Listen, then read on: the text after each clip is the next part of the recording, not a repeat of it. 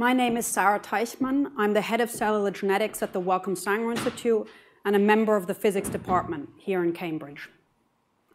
Thank you for listening to my talk here at the Cambridge University TEDx event. I want to approach the theme of restoration by thinking about the molecular basis of the human body and how we can restore health in patients who are sick. There's an amazing potential for scientists to design new therapies and engineer cells, both as research reagents and to treat disease. To realize that potential, we need a molecular understanding of the cells in our body, and we need to understand what the cells are in our tissues. What are the cell types in all the different organs? What we need is a map of the human body at the cellular level. How to do it? First, some history. In 2001, the first release of the human genome sequence was made public, with a large and critical contribution from the Wellcome Sanger Institute here in Cambridge. The DNA of the genome is pretty much the same in every single cell in your body. But the genes that are active are very different in a muscle cell from a neuron, from a heart cell, and so on. So knowing the subset of genes that are active in every cell is the basis for that molecular map. And the technology for achieving that has evolved over the past decade or so as part of the resolution revolution in genomics.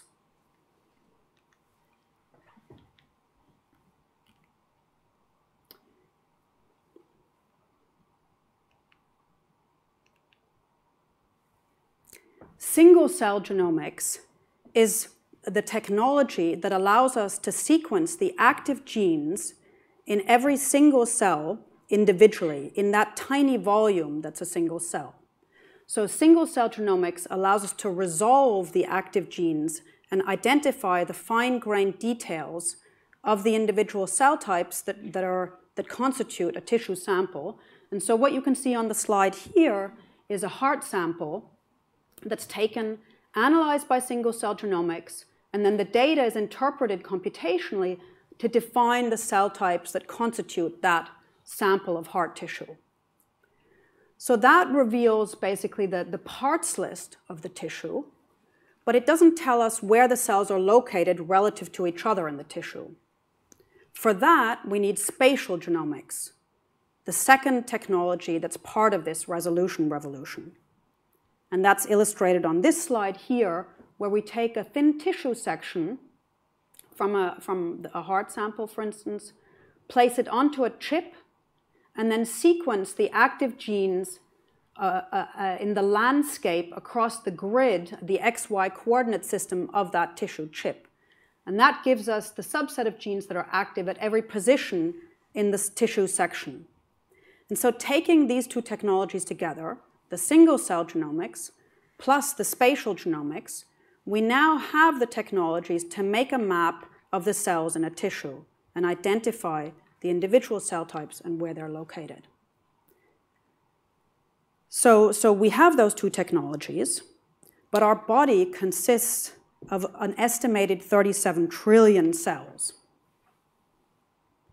So making a cell atlas of all those cells, it was clear to me that that is a mammoth task, and it can only be achieved by the global scientific community working together. And so in 2016, I reached out to Aviv Regev, who was then at the Broad Institute in Boston, and together we decided to co-found an international consortium called the Human Cell Atlas. And the Human Cell Atlas project aims to make these comprehensive cellular maps of the tissues in our body at unprecedented resolution and scale. Our community has now grown to over 2,000 members from over 1,200 institutes in almost 80 countries around the world. We're a community of biologists, clinicians, physicists, technologists, engineers, computational scientists, and mathematicians. We're an open community, and we invite everyone to join who's interested in mapping the human body.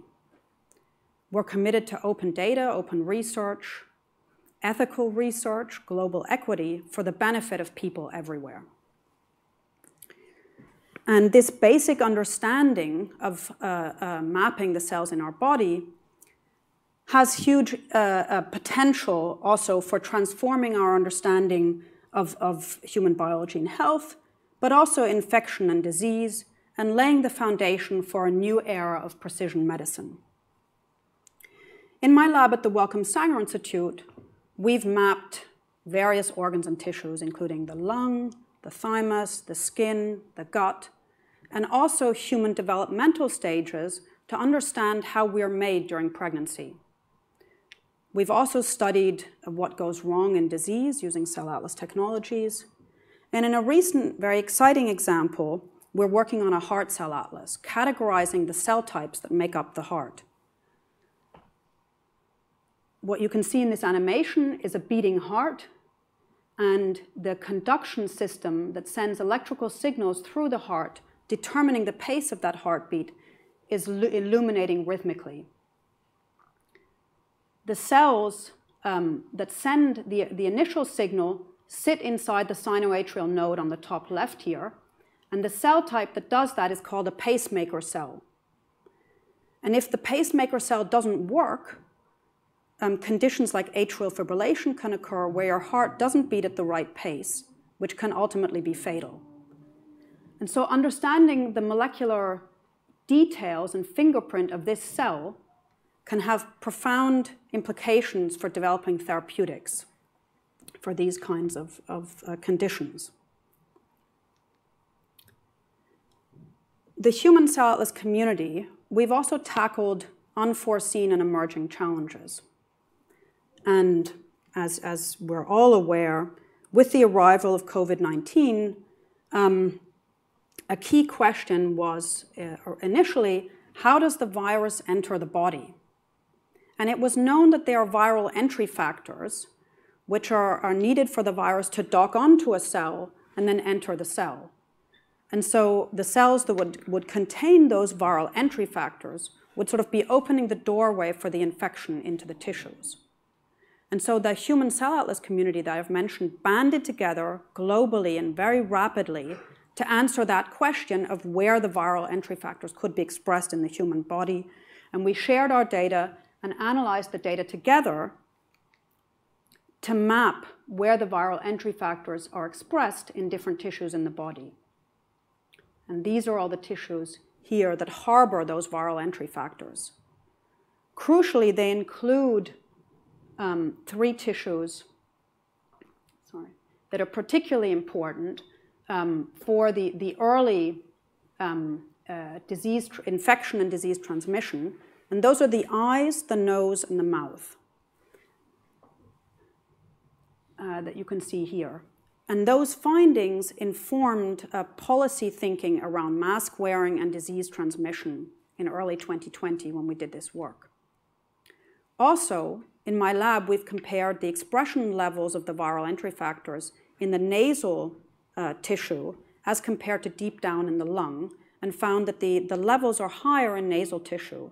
And that contributes to our understanding of why the Omicron variant is making us less ill than the Delta variant of the virus. So overall, what I'm trying to illustrate with this example is actually that the human cell atlas provides a guidebook for where molecules are expressed in the body, and that can include viral entry factors or other factors related to pathogens. It can include genes related to syndromes and other diseases. It can include drug targets. So this guidebook, this basic cell map, is a guidebook that guides us towards understanding features that are important for human health and treatment. So the human cell atlas is allowing us to respond to many different challenges, both old and new. And the data coming out of the project is allowing us to learn lots of things about disease. But we can also go beyond the human cell atlas.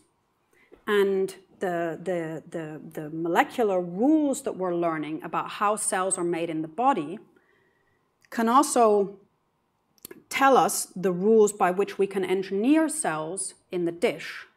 So we can take those rules from inside the human body and bring them into the lab. And in my group and in the biomedical community as a whole, we either use stem cells or cells from primary tissue and then culture them in the presence of key ingredients and factors to make cells in the laboratory. And what I argue is that the Human Cell Atlas data can basically inform these experiments and guide us towards which specific ingredients we need to use to mimic our cells in the laboratory in a particularly precise and tailored way. And those cells in the dish can be used to understand hidden mechanisms of development of cells and differentiation. They can be used to test drugs. They can be used to model and better understand disease. And ultimately, they can also be used as therapeutics themselves, essentially as cell therapies transplanted into tissues to restore them. I'd like to end the talk by taking a look into the future. Currently, this process is expensive, laborious, and time-consuming. Wouldn't it be nice if in future we'd be able to make synthetic cells in a fast and accurate way? And there's an amazing technology that could enable this called synthetic genomics. Synthetic genomics has been pioneered in bacteria and yeast. And what it means is that genomes are synthesized chemically, and they can then be inserted as chromosomes into empty shells of cells, and then cultured to make cells in the dish in the laboratory. So you can see where I'm going here.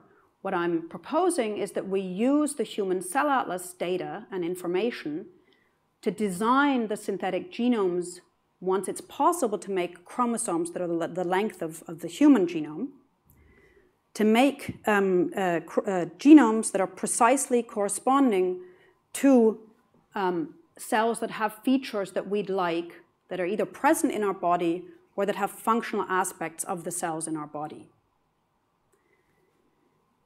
And these synthetic cells could obviously be used as therapeutics and to restore our health.